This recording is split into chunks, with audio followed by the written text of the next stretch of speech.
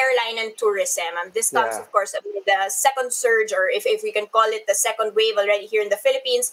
And again, halting or at least limiting the number of passengers to 1,500. You've got PAL already saying they might be canceling some international flights.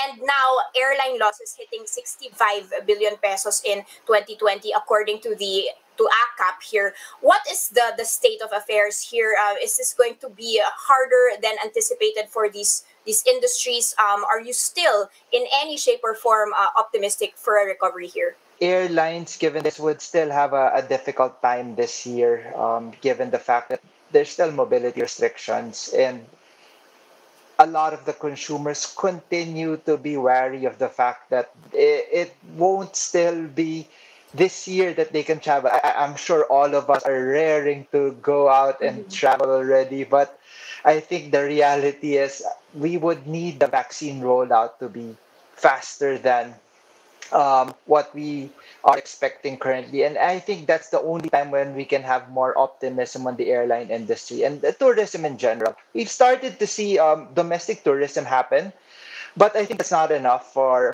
the airline industry to really recoup their losses last year. According to ACAP director or executive director Roberto Lim, so far the aviation sector has only received 800 million pesos versus the 65 billion pesos of losses. They're saying that it's Mhm. basically the families that own these airlines that are putting in the money here, and without government support, we really risk completely losing this industry.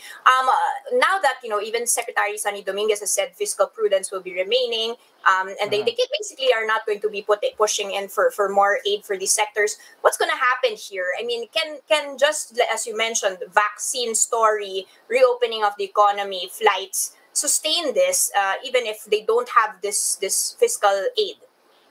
I think that's really a good point that you raised here. I think there should be some financial aid coming from the government. I think the owners themselves have a certain limit only in terms of how much they can continue to pour in money. They've already right-sized their companies. I think that's one of the largest layoffs that we've seen in the industry last year. The sad thing is, if this continues, you might see further layoffs or furloughs for this industry. But I think the government has to do something about this um, and partner with the private sector in order to help alleviate the problems of the airline industry. And I think it will be prolonged.